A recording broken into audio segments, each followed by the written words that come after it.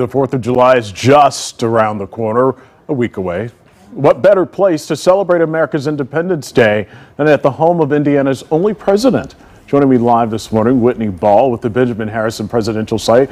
Whitney, good morning to you. Good morning. Thank you for also bringing us treats this morning. You brought Jim, Lindy, and I some Haagen-Dazs ice cream. Yes. And this is kind of the moment to celebrate at the site on the 4th. Yeah. Why not have ice cream and celebrate Independence Day? Absolutely. We'll have ice cream that day as well on the 4th of July. Lots of other fun activities, arts and crafts. We'll have animals. As people may or may not know, Benjamin Harrison owned possums.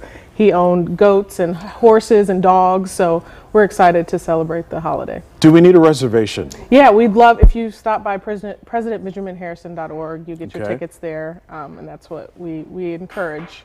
You got some free, fun events for the entire family. Tell me a little bit about what's going to happen for people who want to come to the event. Absolutely. So like I said, ice cream, there will be fun animals. We have a stilt walking Uncle Sam that does balloon items, fun arts and crafts, a really wonderful story of Harrison and his goat whiskers will be read. The Coney lady will be there selling some Coney dogs, which is perfect for the holiday.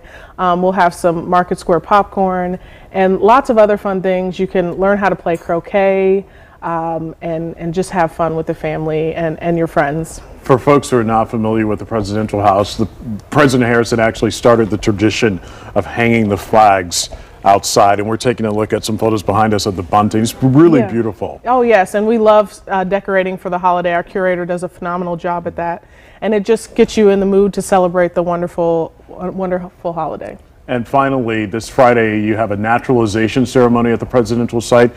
People always wondered if they can participate in these and see, is this free to the public? So we don't sell tickets, but we do encourage people to stop by if they can and celebrate and congratulate the wonderful citizens that are going to be there on Friday. It makes you realize how fortunate it is to be an American citizen, correct? Absolutely. It's one of our favorite events. Yeah. It's just such a beautiful way to celebrate and go into the holiday weekend for that. So we are really happy to be able to host that. All right, Whitney Ball with Benjamin Harrison Site. Thank you so much for coming on this morning, and also thank you for the ice cream, because we've been talking about it all morning. Absolutely. And you read our mind. Thank you so much. For more information on both events, just head over to fox59.com/links.